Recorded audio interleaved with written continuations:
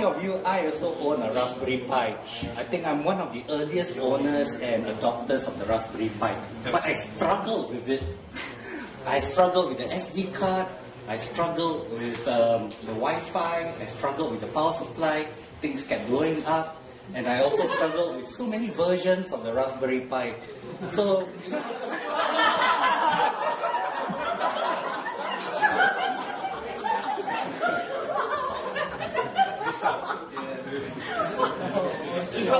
I still keep struggling.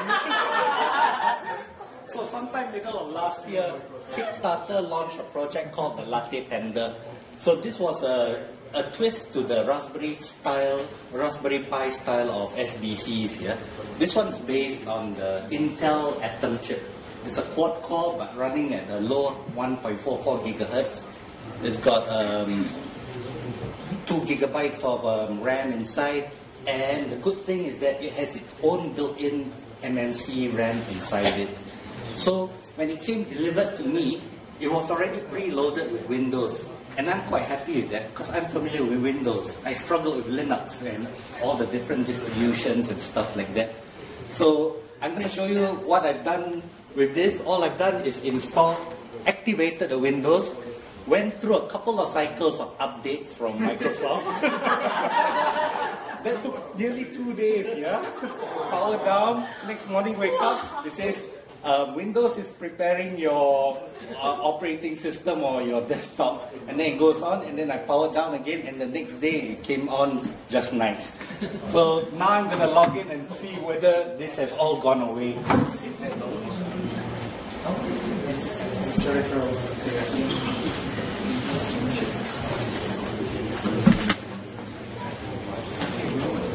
So hopefully this time Windows has sort of stabilized in all its updates, it will run. Finally! So, like on the website for Lattepanda, they promised that it's big enough to install Visual Studio. So that's what I went to do. I installed Visual Studio among a lot of other programs, right? I've also installed things like the Adnan Studio. The Arduino came pre-installed. Oh, I forgot to mention that because Windows style of computing, they don't have GPIOs much like the ARM-based SBCs. Yeah. So what Lattepanda did was they tacked on an Arduino ATmega32 onto it and exposed its pins very much like an Arduino. So built into this card is an Arduino also, but I didn't find it very useful just yet.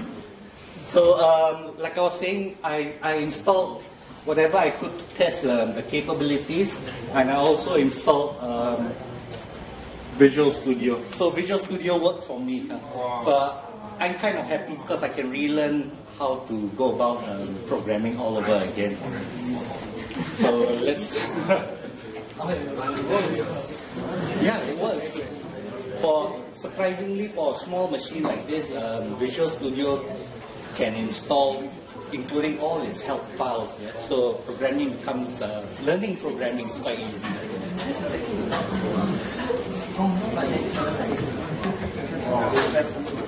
So this is Visual Studio. It allows you to program in Visual Basic, which I used to know a long time ago, and C#, something new to me.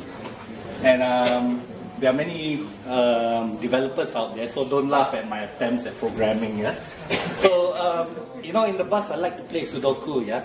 And also inspired by my Prime Minister who released his C++ source code, I attempted the same thing in Visual Basic.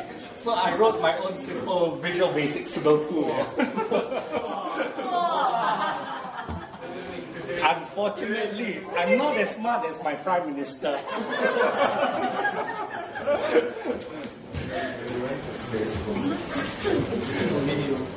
So, like Daniel says, right, this is just an ongoing project, never give up. So,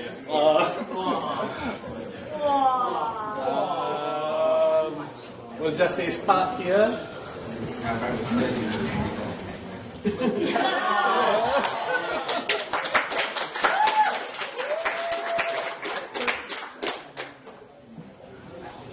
Okay, so these are some of my reference files for the Sudoku matrix, right?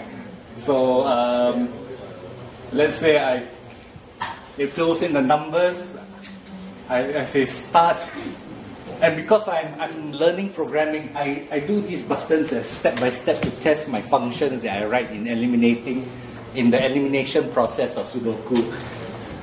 So if I say eliminate and solve, it tries to go on solving. Nice. And this one is solved.